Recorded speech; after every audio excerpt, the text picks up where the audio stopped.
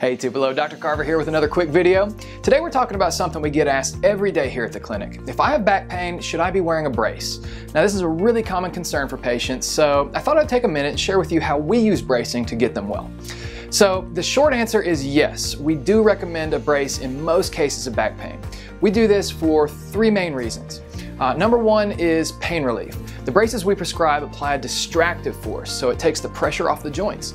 This provides pretty instant pain relief. There are actually some studies that show these braces provide relief to most patients within an hour or so of wearing it. So this really decreases the need for injections and pain meds.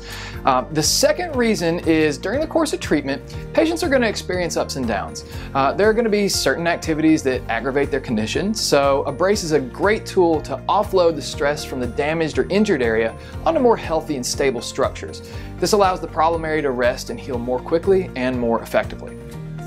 The third reason is to prevent a re-injury. A good brace will take you into the future, so even after your condition is resolved, you can use it as a tool to prevent future injury. So if you're moving boxes, doing heavy lifting, working out, you can use a brace to stabilize your spine and decrease the chances of trouble later on down the road. So it's really important to get with your healthcare professional to make sure that you're using a brace that's right for you and that you're using it correctly. In our office, we supervise this process from beginning to the end.